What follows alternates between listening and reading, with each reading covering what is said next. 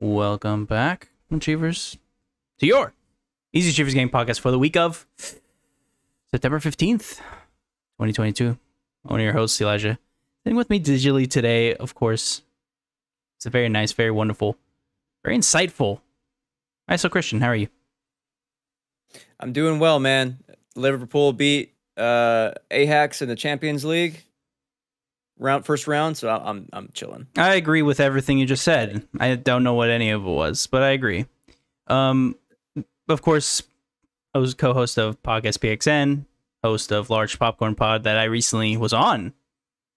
That just went live this Tuesday. Was a great discussion on recent film topics and the 2013 Oscar-nominated movie Her, which was a fantastic watch that we had.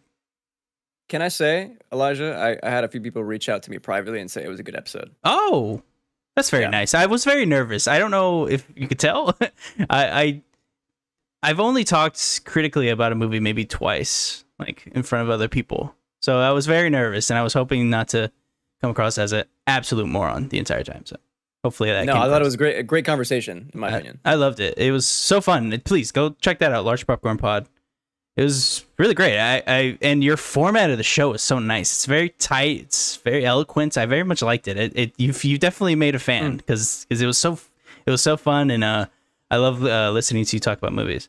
But of course, this isn't a Large Popcorn fan cast. Now this is gonna be a game cast. Let's get into the not so rapid fire for the week, and then let's get into some other stuff after that. Everything's pretty quick here. We won't be standing on anything too much, but I wanted to highlight a few things. Previews for Forspoken are out in the wild. If you want to hear more about the game, small research that I did, it seems to be exactly what I thought as from the trailers, as far as people praising the actual moment-to-moment gameplay, but the landscapes and environments are dull. The controls seem unintuitive. I don't have much to add to this. I looked into it. I'm still kind of fascinated about the game. I kind of want to play it, but things about the writing and everything like that, I'm not too excited, but I still want to play it because anytime they do something, it looks fun. It's just everything else seems like the issue. Yeah, and I mean the ads haven't really helped. No, but, not at all. Not at all. Bayonetta 3 also has some previews going out. Seems to all be getting universal praise. It's exactly what you expect. It seems like from Bayonetta, just fantastic praise all around. That actually excited me to the point where I need to begin the playthrough. I have not played these games, so I need to play 1 and 2, hopefully before 3 comes out. Hopefully I can bang those out over a weekend or something. But I very much want to play them to get ready for 3 because I'm a huge fan of the DMC franchise. So, I mean, it's kind of annoying that I haven't played this. They're not long either. You can bang them out. In about 2 sittings. You said each, so nice. According to XGP, Xbox is reimbursing people who pre-ordered Stalker 2 via the Microsoft Store.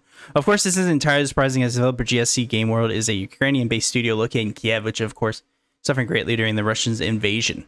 They have since partially relocated to Czech Republic. It seems like just development of the game is just, of course, understandably in a mess right now, and they don't really have a projection on when this game is coming out. So they seem, as a precaution, Xbox has started refunding people. I don't believe you can even pre-order it anymore. I tried to check. I could not find it in the store, so I don't believe you can even pre-order it ever. So I think they're just waiting for more concrete details from Game World. Yep. EA and Koei Tecmo announced Monday that they will be working with Koei Tecmo Studios on Omega Force to develop the hit franchise Dynasty Warriors to develop the next great hunting game, whatever that means.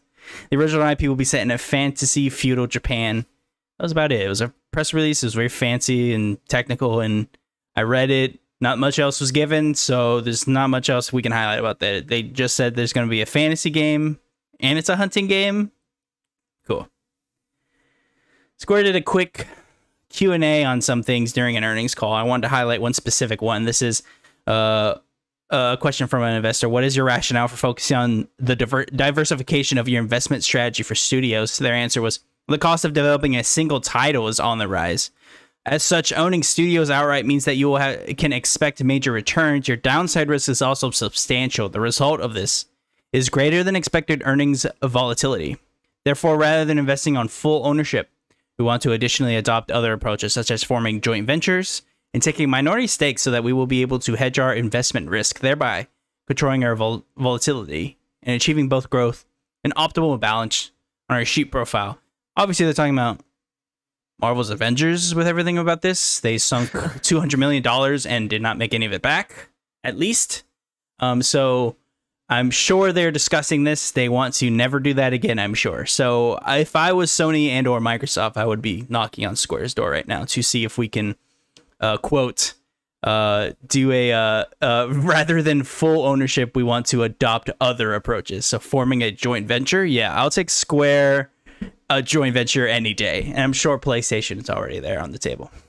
Yeah. And like, honestly, Square probably has more hits than misses. They do, to be honest. Like they have some big misses, but like yeah, they do. I think they're pretty confident on the next Final Fantasy game. They're of course confident about their ongoing MMO game that they got going on right now. And then there's other venues that they're trying to approach. They have 50 different JRPGs releasing in like the next 6 months or something like that. Like they have a huge profile, so I don't think they're too worried. Currently, but I think that paints a much better picture about why they're dumping all the studios and IP that they don't want. Right. Discord voice chat is now available on Xbox consoles. I've used it. It is very nice. I haven't had too many hiccups yet. I used it for the second time yesterday. I had a little bit of lag. I couldn't tell if that was on my end or via the Discord on the app, but it is working very nice. It's very nice to be able to cross-play, talk with people. I was playing with some people with Destiny, and they're on PC. We just joined our channel that we have on our server, and then boom, we were talking. It's very nice. It's almost seamless. You do have to have both the Xbox app and the Discord app, and then on the Discord app, you have to relink your Xbox profile, even though you've already linked it, so you have to do it again. And then you have to join the call. Then you have to hit a button that transfers you to the Xbox app, that then transfers you back to the Discord app, that then launches it on your Xbox. So it's not the most intuitive thing, but once you figure it out, it is very nice and very convenient. And I'm sure like making it more seamless is a thing that's going to happen over time. I think but so too. At least it works, and it's on console. I was surprised it worked, honestly. I was not expecting it to be that smooth. And the UI is very nice too. In the party side on Xbox, it just says Discord and it has like people just like it was in a party. It's very nice. I liked it. I hope they clean it up just a tiny bit and it'll be perfect. Get on it, PlayStation. Very shocked that PlayStation still isn't. I mean, gee, oh my god. Sims 4 is going free to play on October 18th. Not much to say. That's very cool. It makes sense because they have 20 different expansions, I think. Something over like that. Like if you bought all the expansions, it's like $500 or something. So it makes sense that this game is free to play at this point. This is just a quick one, and I thought this was interesting. A story reported on by VGC, PS5 has overtaken the Nintendo Switch to become UK's best-selling console in the first 8 months of the year. This was equated to increased stock. It was about a 46% increase from, I believe, from this time last year. So they're seeing increased stocks. That means they're seeing increased sales because they can't even keep it on the shelves. Every time they put it on there, apparently it sells. So good on PlayStation. And I think that speaks more of Switch than anything, in that they're still outselling these consoles, regardless of power or exclusives or everything we want to talk about. Everything we're complaining about Call of Duty and things, and Nintendo just in the background, just making millions and millions of dollars and not caring about any of this. Were these reports after Sony's price increase? This was the month of. This was the month of. This is last month, so July. So yes, this was before August? Technically. Oh yes, August. I'm sorry. Yes, this was August. Apologies. Yes, so this was of August. This was prior to the increase, so it could go down, which is an interesting point to bring out.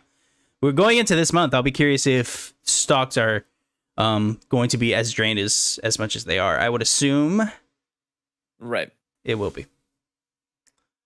Overwatch 2 debuted their Battle Pass. Some people were upset that you have to buy the Battle Pass to unlock heroes. I don't really care. I feel like as long as there's a different avenue to buy them after the season's over, I don't see a real issue because the game's free to play. So I don't see. Yeah, exactly. They have to make the money at some point. So I don't see what people expect. But 3 new heroes, 6 new maps, 30 skin. All these Battle Pass things, mythic skins, game modes. I mean, get excited. It begins October 4th. That's going to be rapid fire for the week. And of course, I begin the show with a single question that I ask my host every single week. And that is, of course, so Christian, what have you been playing? If anything. Honestly, not much, since I was away from home on a short little vacation, so I didn't get a chance to play much. But I have been continuing my recent playthrough of The Last of Us Part One. Yeah, you have. So I think it's my fourth or fifth time overall playing this story ever, and I mean it rocks. It's more Last of Us as you would expect, but there's enough small changes there that it's making my experience hit different. And I've been saying this Mm, on different shows is that like I know what I'm expecting out of the story, but what Naughty Dog did with the models is really bring out the performances. yeah. Like if I find myself mesmerized in everyone's eyes during cutscenes, that it's like elevating the experience of cutscenes, that it's making it hit different. And not that it's hitting stronger because I know what I'm expecting, but it's hitting in a way that's maybe a bit more emotional in moments where I didn't feel like I was really like feeling it as much as I could have been, which has been different and like really exciting for me to go through this playthrough. Also, it's like the lighting in this game is fantastic. Incredible. I mean, uh, I play this game like off a gummy, just for posterity, so everyone knows this. And like, I found myself staring at water in Yeah. Pittsburgh for like 5 minutes. Just oh man, the other day I was like playing in the dark and my flashlight turned off and it was completely black and I like kind of freaked out a little bit and turned to shake my controller. But yeah, it's been great, dude. Again, it's more Last of Us as we'd expect, but like it's still a fantastic game. Still my favorite game of all time. Yeah, I echo everything you just said. I'm actually playing it as well, and I'm about 2/3 through the way, pretty close to the end. When you brought up the acting, one specific scene comes to mind. I was playing this last night, maybe the night prior, and we get to the part of the game where Ellie runs away. I won't get too specific, but she runs away for a specific reason. And when you reach back to her that scene transpiring between Joe and Ellie, that is when the acting is just putting me into that scene. The voice acting from, of course, Ashley Johnson and Troy Baker was incredible. Just them going at it, the slight movements, the face changing, the movement, even the mouths. Like even if you look at the mouths, you can you're even getting that acting in the movements of the actual physical mouths and their eyes squinting and the way they're moving, just slight gestures when he gets agitated. There's so many things. When she brings up Sarah, that is like when you have that visceral reaction from Joel. It's some of the best in the history of games, in my opinion. For me, it's the small ticks that they've included, like on people's faces, and it's that's been seen specifically too that was hitting different. Like not Ashley Johnson, Ellie. Like she'll have like small puff of the cheeks in scenes, like where she's like you can tell she's like exhaling more, like a bit more of like frustrated when she's talking to Joel. And then it was like the puff of the eyes, like they're colored darker, obviously, because she's like an emotional state, right? She's like upset about thing that I don't want to spoil in case you haven't played The Last of Us. Right. Get on that. And you can tell like she's like fighting not to cry, and it's just by doing something to the model around the character's eyes. It like, wow, I've never really noticed this in the 2013 version, or the remastered version. Yeah, it proves to me that just Naughty Dog is just on a different level that not many are touching. It's just magical, almost. I don't even understand how they do some of this stuff. Like just the way that how some of the models interact, like you said, the lighting, the intuitive. There's a couple weird things where like they keep using the same voice actors for like the enemies, and I'm like, God, I've heard the same person like 5 times. I'm like, what are we doing? Maybe it's a bug or something, but I've heard Sam Riegel's voice like 5 times in this game. Dude, Steve Bloom plays like everyone in this game. Yeah, that's like, there's a couple other people that I could think of that like I'm like hearing their voice. I'm like, all right, like this is like the 4th time I've killed this dude with the same voice. We gotta do something about that. But other than that, like this game is magical. I love it. Yeah, it's not my favorite game ever. And I think even it being that old, 2013, the little things that they change, I think it's still one of the best games ever made. Can I say before we move on, please? By the way, like playing this playthrough on, with part 1, I've realized that I think part 2 is a better game in so many ways that I won't get into now, but somehow this is still like my favorite game, if that makes sense. Still a comfort game. I actually agree. I enjoy part 2 probably a little bit better just because of the nature of the story, and they do something games can only do, and they make you play something that you don't want to, and then they make you do something halfway through the game that either you're gonna love or you hate. A lot of people hated it, but I loved it. Something only games can do. You play through a person's point of view that you might not necessarily either agree or you might even hate that person, and that might kill it for you. I remember I was talking to my dad about that, and he hated that. He's like, I don't want to do this, and I was like, but isn't that cool though that they made you do that? They made you sit there and kind of empathize, and she did something. It was good. That made you upset. It was very good. Love that game. Roundup.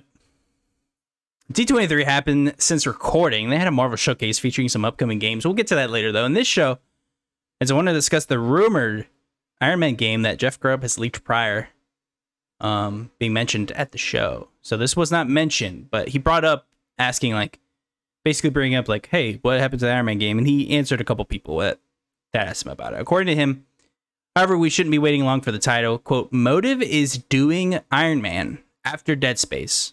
A team of former Shadow of Mordor devs will make Black Panther, end quote.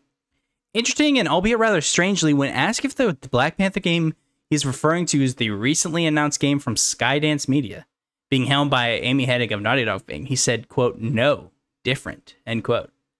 So not only is when Motive's done with Dead Space, which they could already have moved most of their team to this Iron Man game, since they're probably in the final stages of polishing of Dead Space.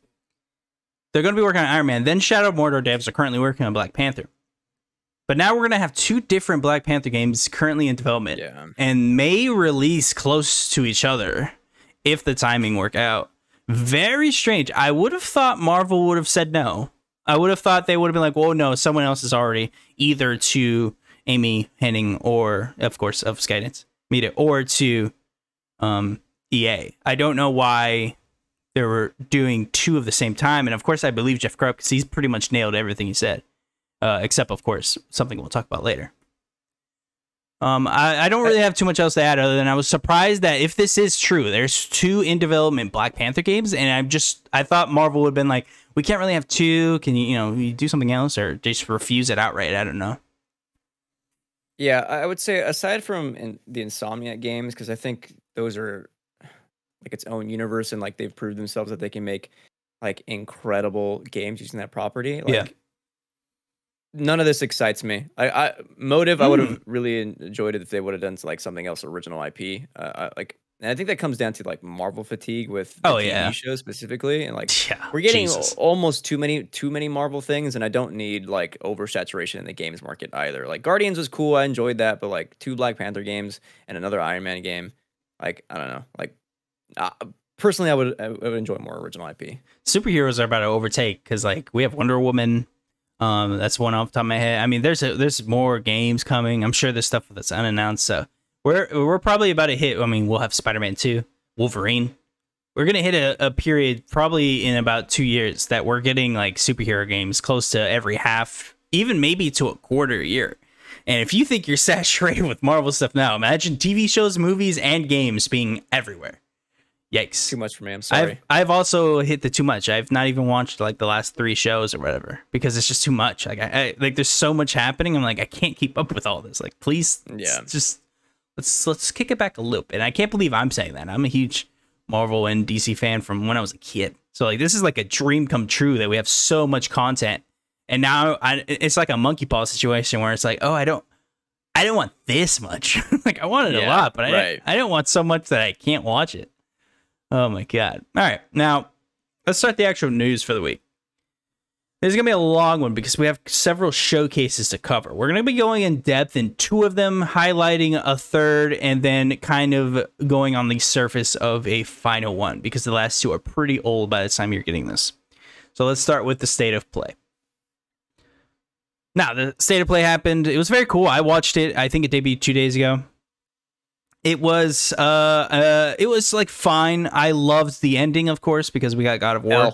Yeah, I would think overall, I'm like, okay, that was whatever. I mean, they didn't hype it up, so definitely shouldn't have got excited if you were. I was not expecting really anything from this. So the little bit we got, I was like, all right, that wasn't a total waste of my time, but it was one of those things where I'm like, all right, I only really liked like 2 to 3 games even on this thing. So, Christian, what the hell? All right. Before we dive into it, I want to say like I think personally the state of play was the strongest of all the showcases. I think having the expectation set that it's only 20 minutes on Japan focused partners, I was like, okay, I think I know what I'm about to get. And then for them to come out still with only 20 minutes, like, yeah, there was dips and stuff. Like, I don't really care about like the VR games that are coming that they showcase here, or I don't think the PlayStation.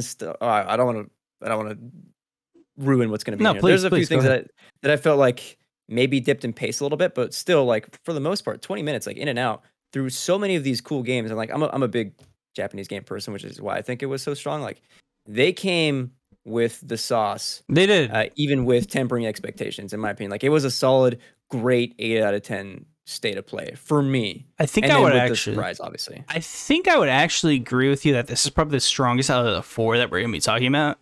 And it would really only be in contention with the Xbox one, because the other 2 ones I just felt like were like jump back and forth random. Wasn't really my cup of tea for most of them. But let's start. Let's dive in. So they started with Tekken 8, of course, making by Bandai Namco Studios. No date was given. I'm sure this is huge for a lot of people, of course, in the fighting game community. They were already excited when they were kind of hinted at Evo that something was coming. I don't think anyone expected a trailer this soon. So very exciting. I'm not a Tekken guy, but I love things like that from afar because I love Evo. Right. Star Wars Tales of Galaxy's Edge. This is LMX Labs, and this is coming out in 2023. This was originally released for the Quest in 2020. This is, I believe, like a tie-in with like the Disney World. So like, I think you can like play this and like get stuff when you go to the thing or something. I don't know, but there you go. Diemyo for PSVR 2. This is made by Resolution Games in 2023. I believe this is being ported to VR because this is already previously released, and I don't believe this was already a VR title. This looked pretty cool. It looks like you're playing like a tabletop RPG, but in a VR setting. I don't know. It looks kind of cool. It's one of those games, though, I need to see more of because it's one of those where the trailer was nice, but I don't know how fun the game will be. Based off of that. I didn't really care. I didn't really care for this one. Yeah, I feel it. I know a lot of people popped up for the next one, though. Before we move on to the next one, because I do have thoughts on that one, too. I think it's cool that we're getting, like, a drip feed of PSVR 2 games, like, in every state of play. Like, it's reminding you that PSVR 2 is coming and that it's going to have a seemingly pretty, like, hefty library and maybe strong, quote unquote strong, in case maybe those games aren't for you, but whatever. Right. I think all this to say that, like, I think PlayStation by the end of the year needs to have a dedicated PSVR 2 state of play, 20 minutes.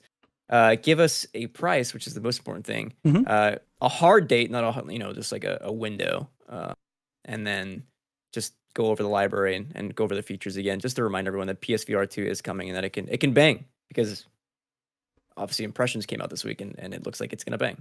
We're getting a little strange with the question I'm about to ask you, but do you think the reason that we haven't gotten a date has anything to do with the possibility of a Switch coming out very soon? Wow, that is not a question I thought you would ask. Because I don't believe in a new Switch. Is my take. So you don't believe in a new iteration even, or any sort of revisional model early next year at some point? First half of the year, I'll say. I don't believe that. Okay, let me rewind. Please. I don't deny that there probably is one in existence, and that. Of course. I just don't think that, like, Nintendo's gonna drop that whenever. Like, they don't care, because Nintendo drops stuff and it does numbers, not just in the US, but like worldwide. But my point was, is PSVR 2 waiting on a Switch? Because maybe they want a date for the I don't think so. Switch, or at least a confirmation that there won't be coming out before they go, we're going to come out in March, and then a new Switch comes out 2 months after that, or a month after, or albeit the same month. That would be disastrous. But even still, like, why release a iterative console before, like, any big games are even supposed to be coming out for a Switch Pro, whatever Switch iterative thing? Like, when the next huge title is you know what a game. Perfect title that would be? Breath of the Wild 2. Coming out May. Breath of the Wild 2, Tears of the Kingdom. Freak.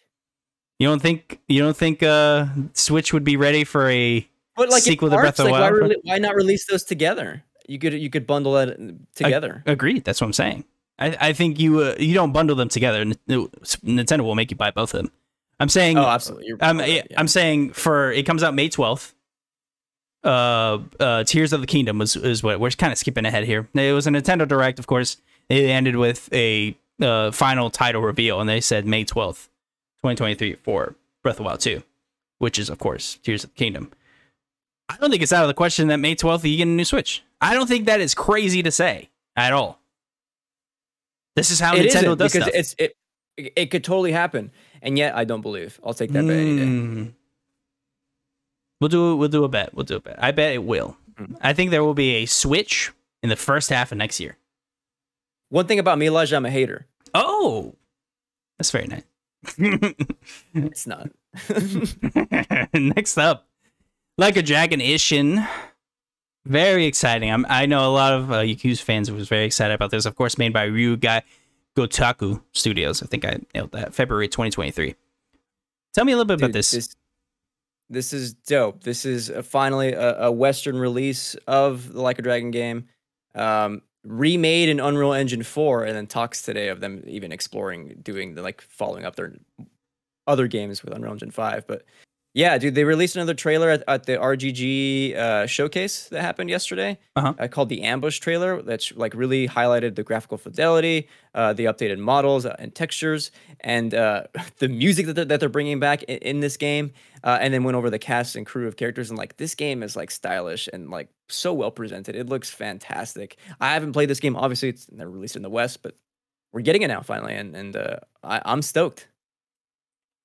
I don't have too much to add. I'm not a Yakuza guy, but I saw very many people get excited about this. A lot of people were very excited. Apparently, this is like you said, this is the first time we're getting this spin-off series Yakuza, right here from this Like a Dragon. Yeah, so very exciting. Good for everybody. Also, it's a little. It gets more confusing now with them renaming the series to Like a Dragon. So it's no longer called the Yakuza series, but it makes sense because the direct translation should be closer to the phrase "like a dragon." Okay. So, next up we have Hogwarts Legacy getting a PlayStation exclusive quest. I hate when people do this. Avalanche Software, February 10th, 2023. I hate when PlayStation does this. It's a very PlayStation thing to get content exclusive to your thing. I don't know who this is for. Is there someone that's like, oh, I gotta buy it on PlayStation now to get this quest? I don't know, but very strange. I'm sure everyone here knows about Hogwarts Legacy. I don't think we have anything else to talk about from here. ISO, do you want to talk about anything about this? I don't think so. I'll agree with you that play. Okay, I have one thing to say. Yeah, please. I think it's funny that PlayStation loves to recently online complain about exclusivity, especially with Call of Duty and stuff, and how up in arms they get about it, and yet their partnership deals with games all the time are revolving around exclusive things for them. Remember Destiny when they had Hawkmoon? They had Hawkmoon. They had whole quests. They had whole strikes that were year exclusive. You could never get. Yeah, they had whole exotic. I was like, what is it? I couldn't believe it. I was like, I can't. So I just don't get these things. It's so strange. So strange to me. I don't know. Okay. Pacific Drive, Ironwood Studios, 2023. This is a beautiful game. I was very confused on what was happening. It looks like you're a storm chaser chasing... I can tell you. Some sort of ghost storms. Very nice. Please tell me. So it's not ghost storms, but you're driving through this hellscape Pacific Northwest looking for cryptids. Which that's pretty cool. Pretty cool premise. It's pretty cool, yeah. It's pretty cool. I will be definitely looking out for that. No date given, of course, just 2023. And we got to look at PlayStation Stars, which seems to be a loyalty program that was clearly going to be NFTs, but they did not call it that. You get little things for a digital shelf, and you get to put digital collectibles and things of that nature. Cool. My take is that PlayStation Stars has the possibility of being cool, specifically with the other stuff they mentioned before, with rewards, with discounts on games and stuff like the Xbox already has been doing for a while. That stuff is neat. The digital stuff is whatever to me. I don't really care. If there's a way to present it by like clicking on your friends' profiles, and like that's neat. That's a cool little like touch to to like expanding the ecosystem. But I don't think they did it really well in this state of play. It felt kind of awkward. It kind of very awkward. Hear a few for a minute, and then all right, catch you on the next blog These post. weird 3D models slowly turning. I'm like, okay, this could have been presented better. I feel like why isn't this on a shelf or something? That would be very cool though if you have a in-game shelf. I put that in quotes, like shelf, where like if I look at ISO Christian's profile, there's like a little special edition PS3 God of War edition that you got from the game or something. Like that would be cool. Or like imagine like you platinum a game, and then instead of just having the platinum trophy in your trophy list, you could also get like let's say you platinum God of War Ragnarok, and you get like a cool like Atreus and Kratos figure that you can display on your digital shelf. Like that could be neat. This is a deep cut, and I constantly bring this up so I can make fun of Xbox. 2016, I want to say, one of like the programming leads like gave an interview on how they wanted to change the achievement system, and they have never done anything to achievements since that they released basically the Xbox One. But they were like, they wanted a way to show the ability to show off a game based on like how elite you were at it. So like there's no way for someone who has put in 2,000 hours in like a Halo game to show off their achievement. So he was like, well, what if we make it like basically like stretch goals for other people or different ways to earn achievements or something like that? And he brought up that idea, and I was like, that was so cool. And then it went nowhere. It was great. Oh, it was great. This was a very cool looking one. Stellar Blade. This is being developed by Shift Up, coming 2023. This was originally, I believe, Project Eve. And then it was given an official name. Very cool looking game. Instant buy. Yeah, I would agree, actually. Yeah. My game of the show. It looks incredible. I mean, that's all I can say. As soon as they started like moving around and jumping and beating people up, I was like, yep, looks like Bayonetta mixed with like Vanquish, kind of like very much digging it. For me, it's Bayonetta mixed with Nier Automata. But probably better. Like more of a a premium experience. And like, I think this is now a PlayStation exclusive. I think if I remember correctly, no date. It sucks, but like the presentation of this game, they've showed it off 3 times so far, and now we have the official name, and it looks incredible every time. Like the action flow, it looks like it like flows and feels really good, but like the music that's like playing through these trailers, the story looks really freaking cool. The aesthetics of this game is in general fantastic, so far up my alley. And then there's like when she gets deployed on her mission, which is the start of the game, when she's in outer space and she's like pulling out this like laser rail cannon gun. I'm just like, dude, I need this game ASAP. Yeah, anime AF, and I'm down for it. Rise of the Ronin is up next, being developed by Team Ninja. 2024 is just speculation here.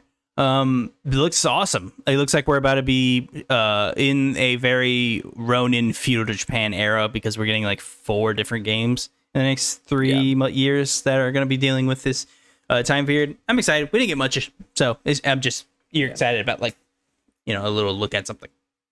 Also, 2 cool games from Team Ninja. We get Long and Rise of the Ronin coming out. One in China, one in Japan. So very exciting. Very cool. Very cool. Team Ninja's goated. Yeah. Before we move on to the next one, did we miss one? Did we? I might have missed something. Right before Stellar Blade. I did. Oh my god! Thank you so much. Sin Duality, Bandai Namco Studios, 2023. This was like the mech. You were like in a mech, and it looks like there's some anime little girl helping you or something. I don't know. This seems very anime though. It looks fun. I probably will play this. The gameplay, I'm not sure about. That like just mech resource gathering didn't super excite me. But yeah, when he's like drilling an ore, I was like, what is a weird thing to showcase in a trailer. That I didn't care so much about, but like the story and like the presentation of the trailer like was cool enough to at least put it on my radar and be like, if this gets like good reviews or like good press about it, then maybe I'll check it out at some point. But yeah, it's one of those things where it's like if it's on something, I'll probably play it, or on sale. But it looks very fun at least, and we don't have enough mech games. We gotta bring them back. Yeah, for real. There's a new God of War controller that they showed right before the trailer. I mean, instant buy. I don't know what else to say. I will be. Is it though?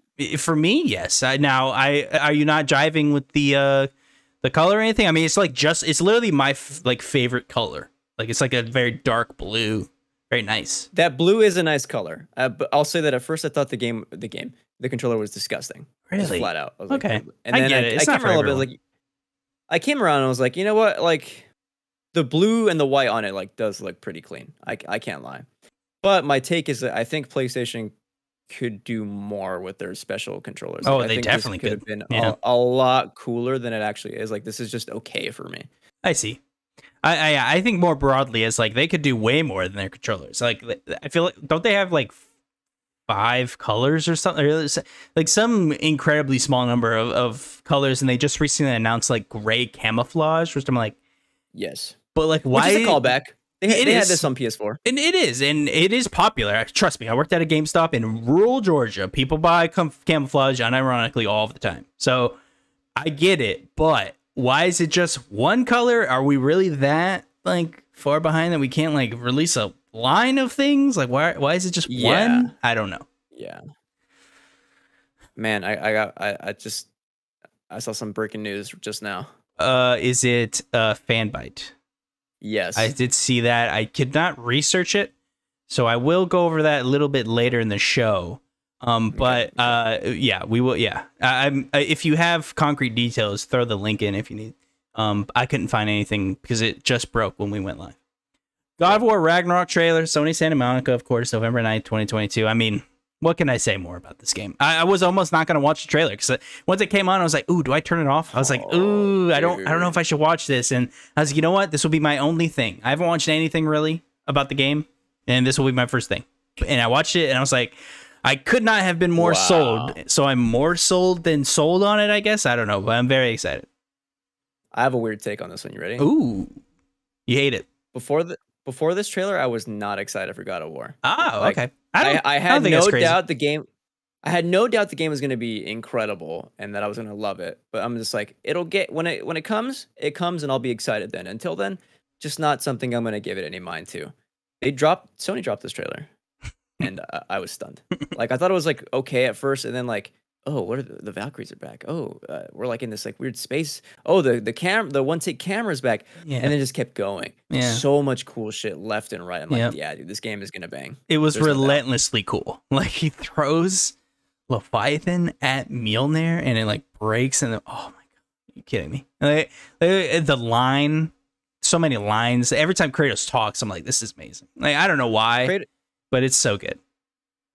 Whoever wrote the line, "Death can have me when it earns." When it earns me. Yeah, it's so hard. Come on. Every writer was punching their wall. They're like, why did I think of that? Oh my god. That was all from the showcase. We kind of already talked about our thoughts on the overall showcase. To me, good, fine. They set expectations perfectly. They came out, hey, tomorrow there'll be a state of play, Japan focused, and then they left. And that's what it was. It was fine.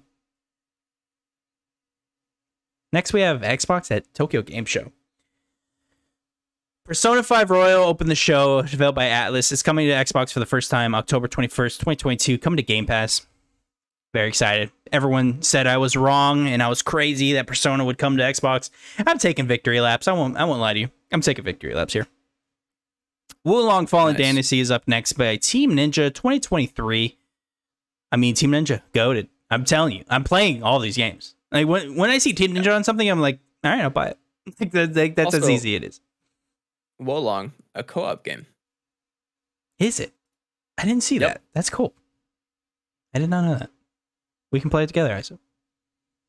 Exo Primal, Capcom 2023. They keep showing this game. Sure. Cool. It looks like you're like mechs fighting dinosaurs, and it's just crazy enough to pique my interest. I'm like, all right, once you have like a setup like that, it is pretty nuts, so I kind of want to look into it.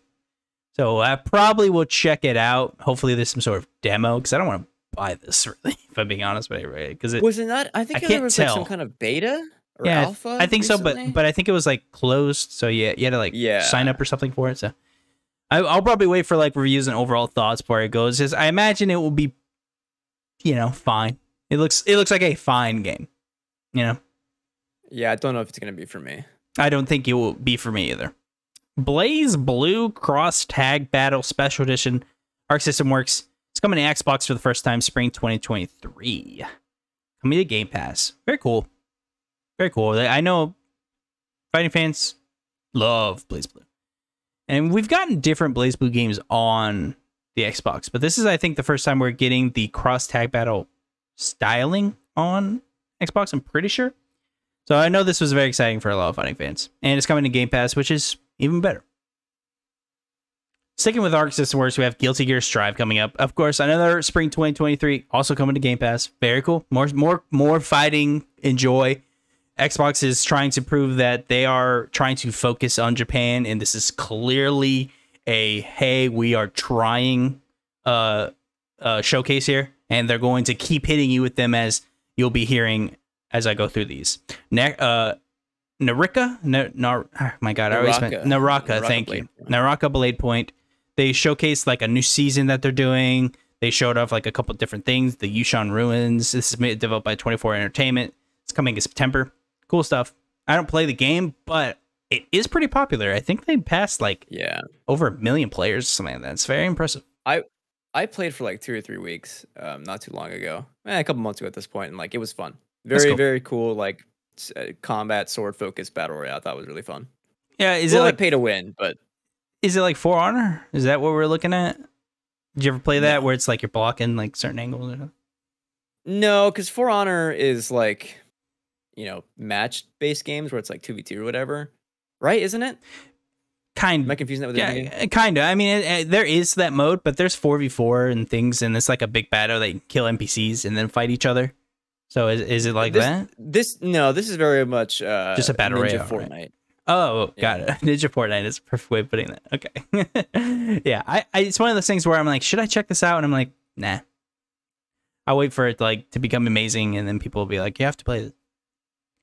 Ni no Kuni is up next. Wrath of the White Witch Remastered. This is the original game in the franchise, of course, developed by Level 5. September 15, 2022. It's also coming to Game Pass. Awesome. Nothing else to say about that. I never played the first one. I've heard great things about the second one. I kind of want to play it. Never really got around to it. So this is your chance, if you ever wanted to play the first one, if you were on Xbox consoles, to play the first one. Next up, Danganronpa. V3 Killing Harmony. Spike Chunsoft, September 15th, 2022. Very cool. I want to play Danganronpa. I've actually never played one. I wanted to play the one that came on the Vita. I believe it was the first one. And then Trigger Happy Havoc is on Xbox. I've never played it. I haven't downloaded, but I've always wanted to play something from this franchise because I've always heard good things, and it's almost like guaranteed I like it because I just like games like this, but maybe I'll try out V3. Then they showed a new hero on Overwatch 2. It's called Kiriko, I believe is the way you pronounce it. Get excited for Overwatch 2, I guess. That's all I can say. Yeah, I believe it's part of the Battle Pass, like we mentioned earlier. So we have to buy the Battle Pass, and I assume unlock her, maybe. Maybe she's level 1. I don't know. But there you go. Have at it, Overwatch 2 fans. I'm very excited for this next one because I'm a Suikoden fan. Ewood Chronicle 100 Heroes Robin and Bear 2023 got a new trailer. Of course, coming to Game Pass. They mentioned that earlier, but this is kind of just a refresher.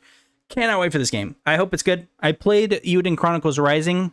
Definitely not okay. It definitely was just not great. You could tell that they were kind of making it to figure out the engine, and then you're like, you know what, we can probably sell this, and then they sold it. It's not awful, but it's definitely like you guys were just trying things here because this is bare bones game here. So I'm just excited for this game to come out, and I'm hoping that they hit the date. I actually backed this on Kickstarter of all things too. Oh, wow. I never do that. So that was very exciting. When I saw this, I was like, I have to be a part of this. So I paid for like whatever got to the game. Dyson Sphere program. I couldn't find a date on this because I believe it already went in early access in 2021. Youthcat Studios is developing it. Awesome. I love the idea of Dyson Spheres, and it's just cool that you'll be able to like make one in this thing. Apparently it's like ultra realistic or something. So like it takes you forever to make the panels and things like that. So very cool. Also has a 10 out of 10 on Steam. Oh, wow. That's very impressive. Jeez. Pal World. 97%. Oh, I'm sorry. No, you're good. You're good. Pal World is up next. I don't know what this was. Also couldn't find almost anything about the game in my research. So, Pal World. There you go. Assassin's Creed Odyssey is coming to Game Pass today. Enjoy. It's a phenomenal game. If you haven't played it already, first off, what is wrong with you? Second off, please get on it. I believe it has frame rate boosts on 60 frames, so please go Did you say nah? Is that what you just said? ISO Christian. I'm good. Oh, I don't need a no. 100-hour RPG from Ubisoft. But Not my thing. but it's good. This one's good though. I believe it. I'll take your word for it. Not for me. You know what? I don't blame you. Fugo's Melodies of Steel? CyberConnect 2 is... You can download it today on Game Pass. This is a game that was out prior, but they made it available today, and then they showed off the sequel right after. It's going to release next year. Cool. Don't have much to say about that one. And then they closed the show with something that kind of leaked already. Deathloop is coming to Xbox. This is, of course, made by Arcane Studios, and it's coming to Game Pass September 20th. Yeah. Very excited. They're finally getting it. Confirmed today. Also, it's coming with extra content and an extended ending, which I find really weird. Ooh, because like I did not like the end. I did not like the ending of Deathloop. But like, if I have one major criticism, it is the narrative, specifically like the final act of that narrative is just not good in my opinion. And like that's the thing. Apparently that's like a thing I learned, that is that Arcane just can't do endings. Apparently, I had no idea. And yeah, I think it's weird to like. Or maybe a little unprecedented to like come back and revise and work on the ending again for like another release. I'm probably not going to go back to it. I can't imagine me going back to this because I had my fill very much with when I played it on PS5. I wasn't crazy about it. I was one of those people where I was like, what are you guys talking about this being like a perfect game? This is a mess half of the time, but it is a very good game. It's very good, especially if you like Arcane games. Like, you're going to love this game, but I was one of those people when it came out. I was like, look, this is good, but this is not what people are saying. I was kind of like the outsider on that one. Like, I don't really know what we're talking about here, unfortunately, but I know a lot of people like it. So you're finally getting it on Xbox if you missed it on PlayStation or just weren't able to get it, of course. And I kind of agree with you that it's a bit messy with the narrative, although I did fall in love with both the main character and who the antagonist turns out to be. Oh, the ending, they were great characters. I did I like the ending? I don't know. I thought the ending was fine. It did seem like when I was getting close, I was like, how are you going to end this? And the way they ended, I was like, I guess that's the only way to do it, because this is just it's a weird story. So like, and I think you are right. I played Dishonored 1. They kind of just end, you know? It just kind of ends, and they're like, that was the game. So yeah. Now, ISO Christian, I don't know if you are a Nintendo fan, so tell me if there's anything from this direct that you'd want to cover other than the things that I'm taking out here. But this was basically a JRPG farming game direct here, dude. So I don't think oh, there is one thing. Yeah, there is one other thing. Yeah, so there's 3 things that I took away. We are not covering the whole direct because the show would be 70 hours long. I already have so much else to cover, so I'm just going to be covering the couple things that I liked. Go read a write-up. This thing has been out for a while, so I feel like we're already kind of late to the party anyways, so I'm just going to highlight some things. My biggest takeaway was, of course, Breath of the Wild 2 coming out. It's coming out May 12th, 2023. I saw some people saying, like, it's not coming to the new Switch or whatever. I still think it will. I still think a new Switch is coming. I do not think that is a crazy assumption. Wouldn't be shocked if it comes day and date with this fucking game. Again, that's how they released the first Switch. And cool. My next up, Fire Emblem Engage. This looks awesome. This was actually leaked. We covered it on the show. And it's exactly what they said. You're going to be able to summon past Fire Emblem characters, which is sick. Are you kidding me? It's really cool. It comes January 12th, 2023. And then Octopath Traveler 2, February 24th, 2023.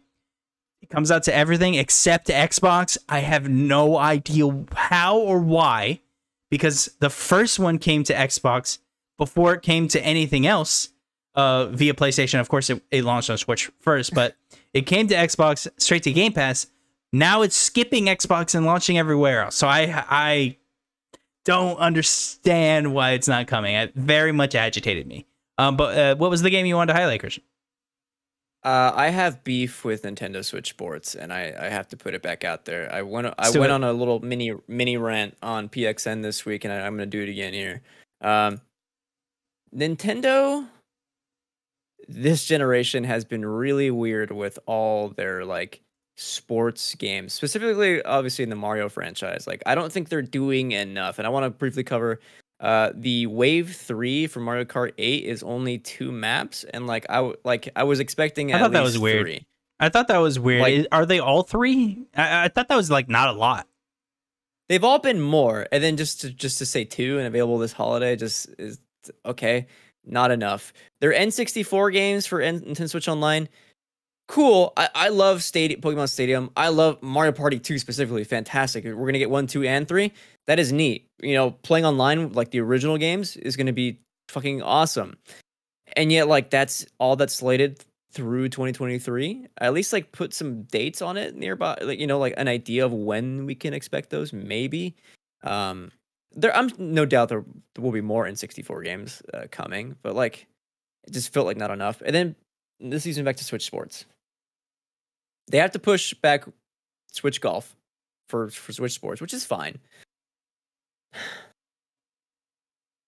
That game feels incomplete, and it feels like honestly a little bit soulless. One of my major complaints with Switch Sports now is like the fact that like playing games online with people doesn't feel like a fun experience. It just feels like it's like I'm playing this just to play for matches, which is like it should be a social experience. One of my favorite things about like Wii bowling specifically is that like you're there, you're taking turns, you're like everyone is like watching each other play, and it's like you're just like there to like hang out, chat, and have fun, and just like enjoy yourself, enjoy each other's company. But bowling and Switch Sports is like everyone is going at the same time. You have 30 seconds to hurry up and bowl and move on to the next frame, and you have to try and win as quick as possible. And like that completely takes away from what I think is the point of like a social experience. And I was excited for like hopefully to have like that kind of comfortable experience come back to golf, which again is cool. They're bringing back Wii golf maps, but you look at the pictures they have for Switch Sports Golf. And the online play, it looks like everyone is golfing at the same time. I do not want to speed golf. That's one of the reasons why Mario Golf failed so much, is that the speed golf was not fun. No one wants to go as fast as possible. They want to have a social like experience, and it's like they just continue to disappoint me. So yeah, that's my beef with Switch Sports. So I think it's cool, and I'm, again, not a Nintendo guy. So if someone in the comments or if you, Christian, want to combat me on this, I maybe, but I thought it was clear that it released unfinished. And their updates are just like them trying to like put the stuff that they clearly wanted to put on the game before it released. It looked like they were even, maybe they weren't allowed to delay it, or they were like, no, we can release it. It's just, you know, we'll have to give free updates later on. And I'm like, yeah, there's a difference between free updates, I feel, in like parts of the game. Like how'd you not have golf at launch? That's an incredibly popular game. You didn't have soccer either. So like what? So yeah, that was my opinion on sports when I saw it like come out. I was like, it was missing like a couple things. You could see them on the map where they would go to. So I'm like, this seems like it just was not finished, and they were like, fuck it, release it. And then and I bought it, so I'm part of the problem. It's fine. You didn't know. And then Nintendo 64, just to quickly go over it, I thought it was a bit embarrassing, where it was like 8 games for the next 2 years. And again, maybe you're right here, like there'll be other games, but I almost guarantee that like they're gonna just strip feed this as long as they possibly can get away with before putting more games. Because I was like, there's 1, 2, 3, 4, 5, 6, 8 games for the next 2 years. So yeah, dude. What like is when people pay for service too? Yeah. So it's not enough. What is the justification here? I thought that was I was shocked that they made the graphic. I was like, you're like showing off that you have nothing coming to this thing, and people, like you said, people are paying a good bit of money for this, especially if you have like a family account. But you know, it's Nintendo; they can literally get away with anything because everyone just shuts up and buys the game. So. And then another thing to quickly go over, only because this specific Game Informer article I brought up really quickly shows Seymour from Final Fantasy X. There was a Final Fantasy rhythm game coming. It's called Theatrhythm Final Bar Line. I don't know how to pronounce that, but Theater Rhythm, wasn't it? Theater Rhythm. Okay, Theater Rhythm Final Bar Line. It'll be the first console entry. It includes over 400 songs from Saga, Nier, Octopath Traveler, and the Live a Live series. Very cool. It's very cool. I won't play it, but I just like when things like that happen. I won't play the dozen farming games either. No. I mean, honestly, I was bored to tears. I was like trying to skip that. I was so bored half the time. I was like, where are the amount of times I saw wheat Dude, is embarrassing. I shouldn't see wheat that much. we have a little bit of ourselves to blame with like believing the rumors that that this is going to be a Zelda showcase. Like, we're going to get Wind Waker, we're going to get Twilight Princess. And I was like, hell yeah, we're going to... To quickly jump on that, Jeff Grubb was incredibly confident, which is very rare that he's that confident and is wrong. He was very, very wrong. Whatever his source was, missed the mark by a lot. So I am curious why or what happened. Or even like Metroid Prime, whatever is going to happen with those games if they're going to eventually remaster them and put them out on Switch.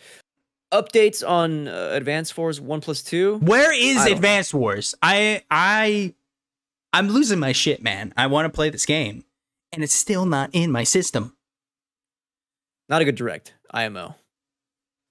I love that they're not even Zelda could have saved it. I'm sorry. Not even Zelda saved it for me. Well, my favorite thing is too, like, they delayed Advance Wars because there's a war happening, and I'm like, but the war isn't going to end. So what the fuck are you expecting? You expect this thing to be done in 3 months or something?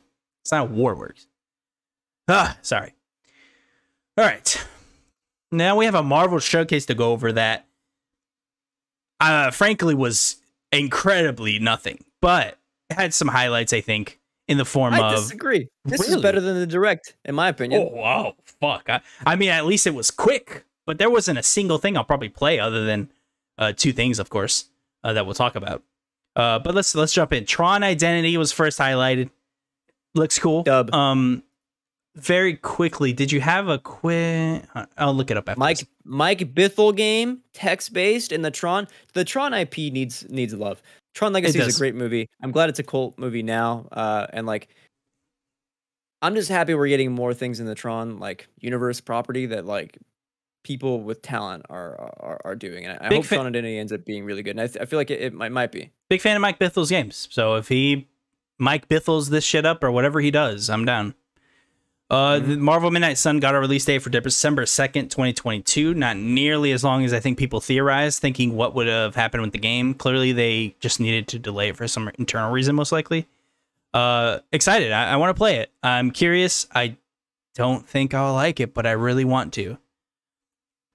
I think we missed one, but I will say this that I think Marvel Midnight Suns will probably be pretty good. I hope so. Like I have faith in that game. I hope so. It's made by the same people who make XCOM, so I have hope. And please grab that if I did miss something. Marvel Snap. This was the card game, right? Yes. Yes. I believe the devs from Hearthstone as well. Yes. And bro, you say Marvel card game Hearthstone. You got me in. You do have me in. You're kind of changing my mind on this showcase because maybe on the surface I didn't enjoy it, but Marvel Snap and Tron Identity, those are 2 immediate buys. So maybe I was wrong about this, but we do have Disney Speedstorm up next, which is clearly just a kart racer. So it's just, their take on Mario Kart. I'm honestly shocked this wasn't already a thing.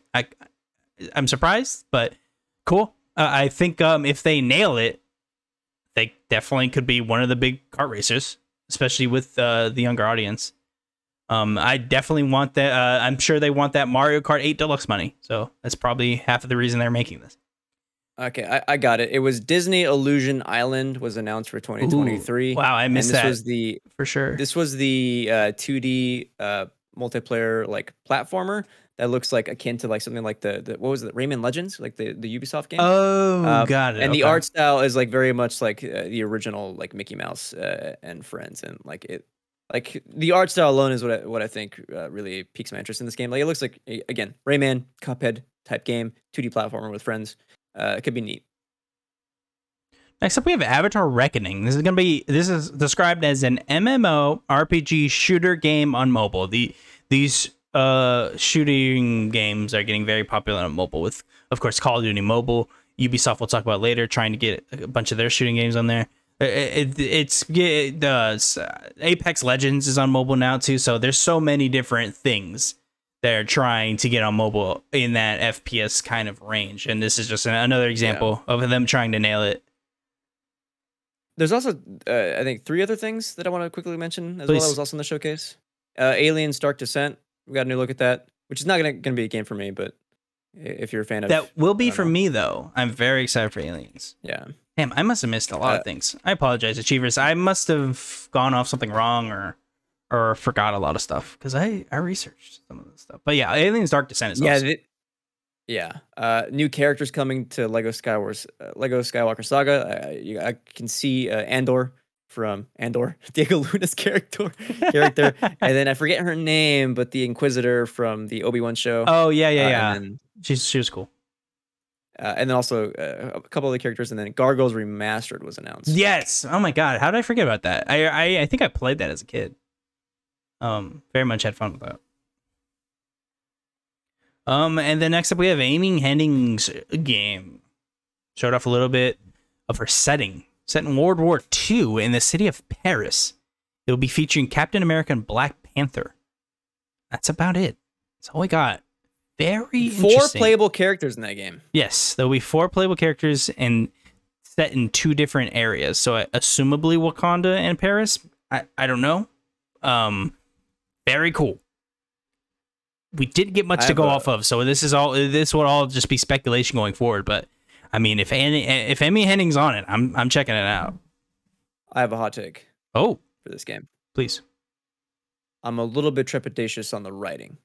Amy Hennig, of course, makes fantastic games. I love Naughty Dog games. My only critique with Naughty Dog games, with the exception of Lost Legacy, is that they treat their POC characters like they're in support of the white characters. Okay. The Last of Us Part 1 and Part 2, like major criticisms with the way POC are treated in those games for sure. Rightfully so. So like, and granted, that's a different studio.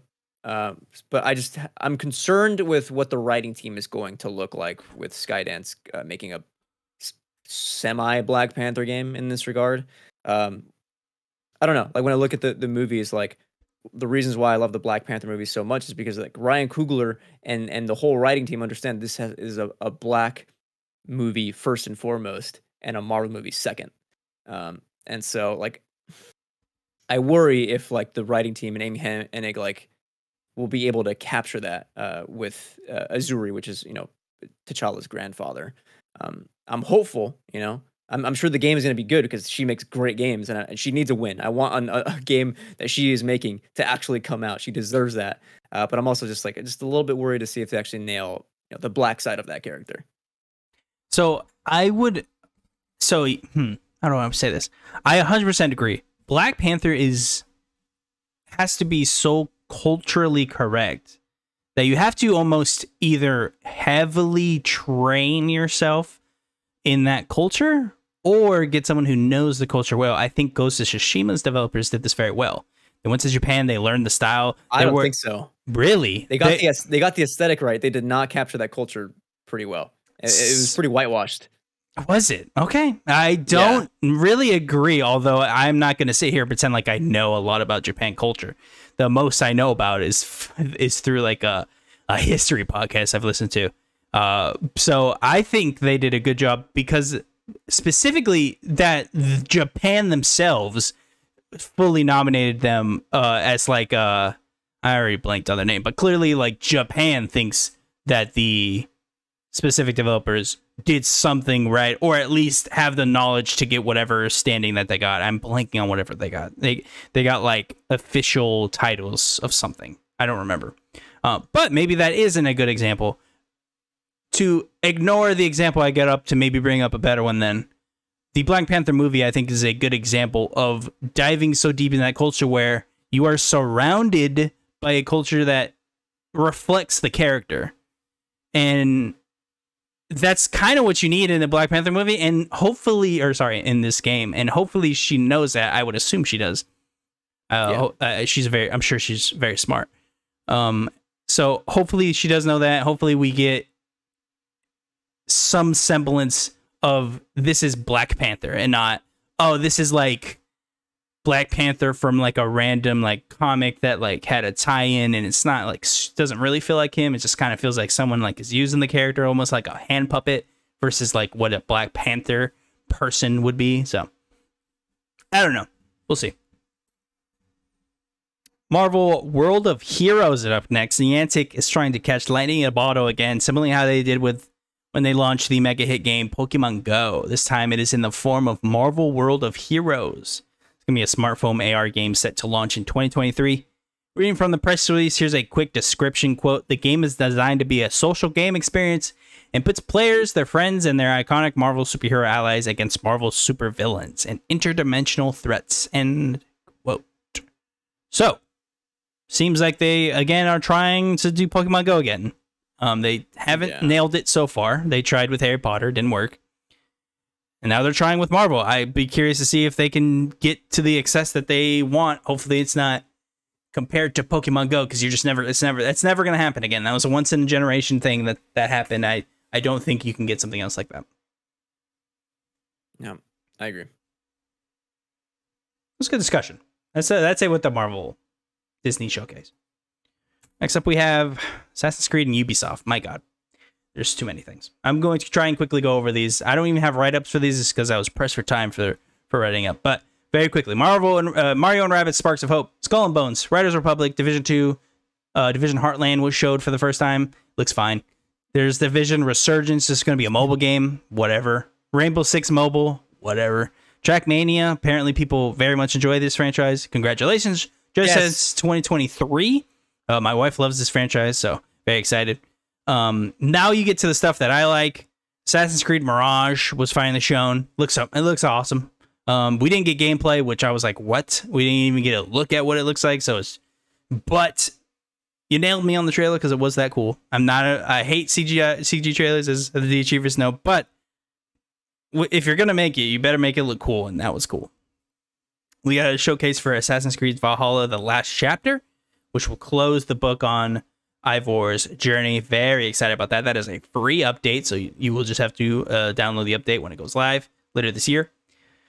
Next up, we have the first Assassin's Creed game that is codenamed. So this is codenamed Jade. This is going to be the first open world Assassin's Creed game for mobile. You will be set in China.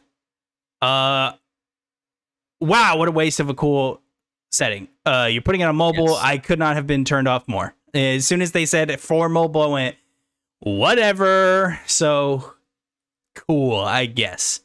And then they brought on Netflix and brought up Netflix and talked about a Netflix show that they've had in works for like 2 years now, but I guess they finally have things working on it. Jeb Stewart is the showrunner. You'll know him from a few Netflix shows, but I think he wrote on Die Hard, which, I mean, are you kidding? So cool. Then we have they mentioned there will be another mobile Assassin's Creed game for Netflix. Okay, Assassin's Creed codename Red. It was shown. Looks pretty cool. Clearly, it's really far out. Ubisoft Quebec is developing. No date. Assassin's Creed codenamed Hex. Ubisoft Montreal. We had no date. They brought up Assassin's Creed Infinity. It will be a hub, put that in quotes, hub, for all games that won't be a game. So, like, it will be a centralized hub that will hold all the games. Apparently, it will not be a game, but Assassin's Creed multiplayer is going to be coming to Infinity. So I'm assuming it's going to be a hub with multiplayer in it. I don't know. They didn't explain it perfectly, but I'm pretty sure I nailed that. It will be a hub. Assassin's Creed multiplayer will be coming back. This will hold all of the games and the multiplayer. So it's like seamlessly in this one major platform. And that was it. I have a hot take on Assassin's Creed. I think I have that same hot take that I cannot wait to say. Go ahead. Okay. Well, we'll see. Okay. Okay. I think, first of all, I want to respond. Yes, you're right. The Mirage looks cool. I think it's disappointing that they didn't show off any gameplay when we got details that, like, it is going to be a story-focused game. It's going back to the roots, whatever that means for Assassin's Creed. And to only have a CG trailer is a little bit of a letdown, because I want to see what they mean when they say we're going back to our roots. We want to have a narrative-driven game. When you don't show that, it's like, okay, well, I'm still trepidation on what that actually looks like, especially considering that there's also going to be some kind of remake of Assassin's Creed 1. I want to see what these things look like and what that means for a modern Ubisoft in 2022, what narrative focused back to our roots games actually are. Then to finally do the Japan location that so many people have been asking for, that is one of the flagship titles, and for that to not be the narrative focused game, for that to be the open world RPG, to me as an outsider who's wanting to maybe go back into Assassin's Creed, is extremely disappointing, because I do not want another 100-hour RPG in Japan, or just in general. But then to like, it almost feels like a waste of the Japan setting. No matter how cool that art looks like in that trailer, it did look freaking stunning. I want a narrative-driven game from the flagship team to right? And I don't know. That's my take. Is that, like, I wish they would have focused the flagship title to be a narrative-focused game, and then to hopefully have been the Japan game. But we didn't. Ubisoft clearly has no idea what to do. I think they are in kind of crisis mode here. What did I just named 1, 2, 3, 4, 5, 6 different Assassin's Creed projects that will most likely all launch in the next 4 to 5 years. Yeah. Wow, what is happening? That is way too much. Way too much. What is why? What's going on? Why are we going back to this model? Every year we're getting a new thing. I don't want that. That did not work out when we did it last time.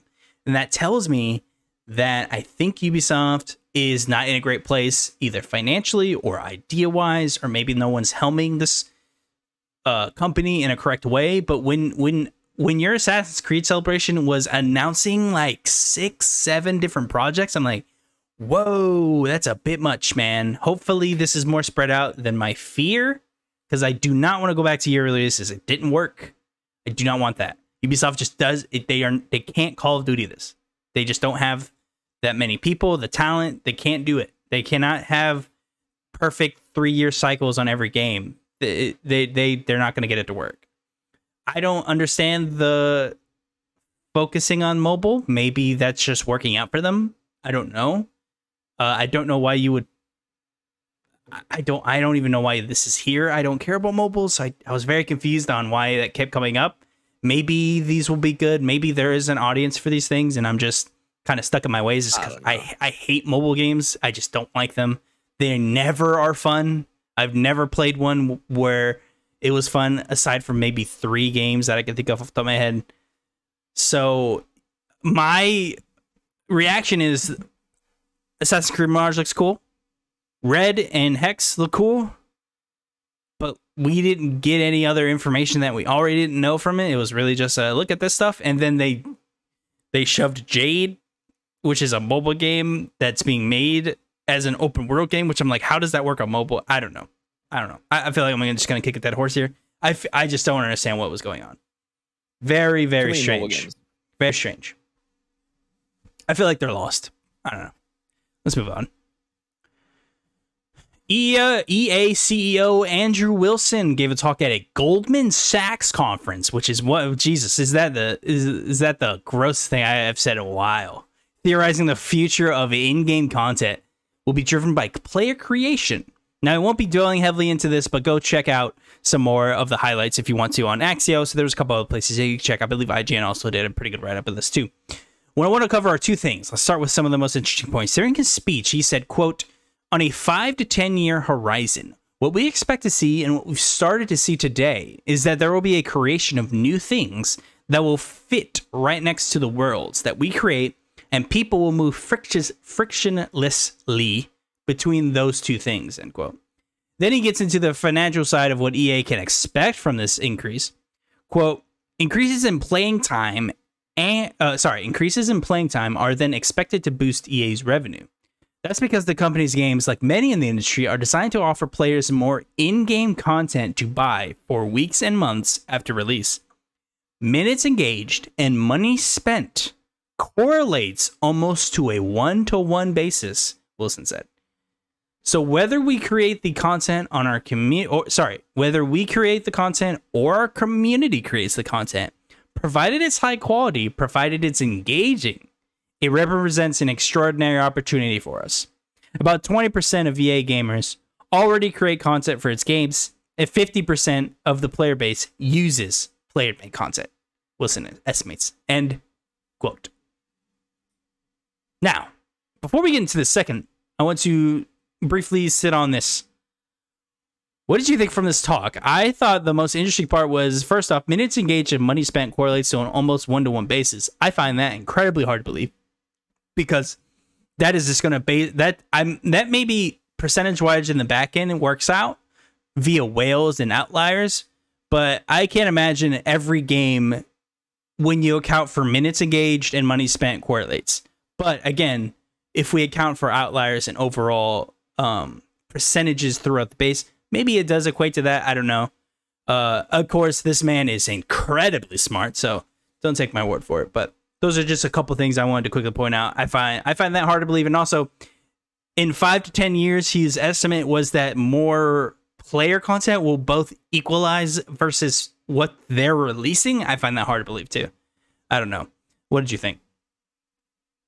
I don't know. It's for me, it's hard to like really get a sense of like the games industry during like with like business models. Like when I can't really make ends meet when I'm looking at it from like a number standpoint or like speculation on like percentages. Like I understand it's necessary, and like I don't know, the EA CEO, Goldman Sachs, like that just on paper sounds gross, but like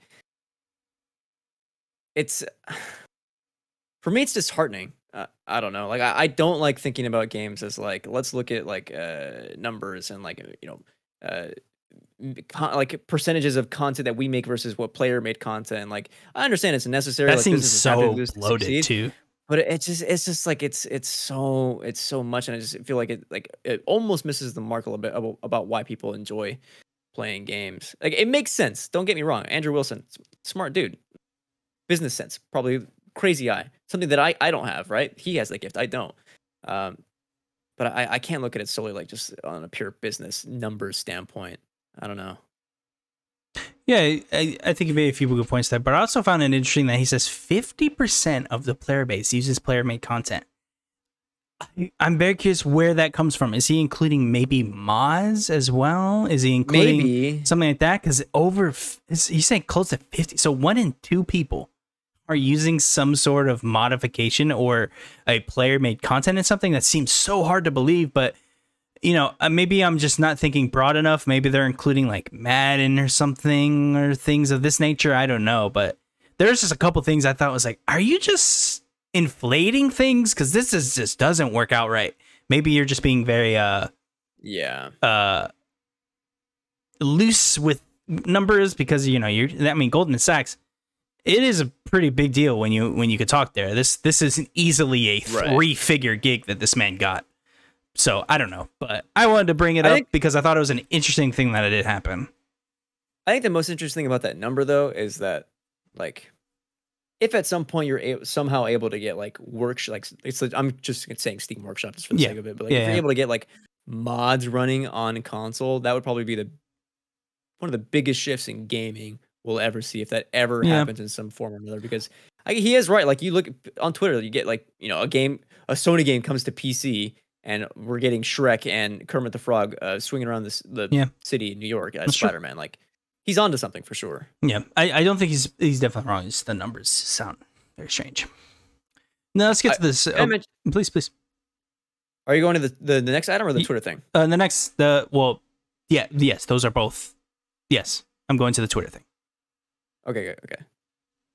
Via Steven Tatuillo on Twitter. This is a highlight of what he said here. Now, this is what Steven Tatuillo says via his Twitter. Quote, who do you think EA CEO Andrew Wilson is talking about when he shares this warning he gives to his team? And this is insert quote. So, never underestimate these giant companies that have innovative DNA, oh my God, I'm struggling today. Monopolistic tendencies and deep pockets. We always have to ask ourselves what happens if they get it right. And even more interestingly, Sean Layden himself, ex-CEO of PlayStation Studios, or ex-head, I guess. Sean Layden responds, quote, "I think you already know," end quote. This is mainly at Xbox. So that is a good question. Who do you think this is a dig at? Now, it's very broad, very purposely from Sean Layden's point of view, because I'm sure he does not want, first off, the heat, and God knows what NDAs this man has. So he could not be legally allowed to say whatever he wanted to say here. But I thought possibly it could have been referring to Apple. Specifically with the monolithic tendencies being the App Store in general, maybe. And they do have deep pockets. Now, shout out to Andrew Wilson, because you don't really know who he's talking about, and that is on purpose. He can't say who it is, although I'm sure he would like to. My theory was maybe Apple. Tencent doesn't work with this really, because, like, no offense to people who work at Tencent, they don't have innovative DNA. They buy things. That's really all they do. So it's not talking about that. He could be talking about Microsoft with Windows. I mean, Microsoft is very innovative in everything they do. And if they have multiplistic tendencies, they do.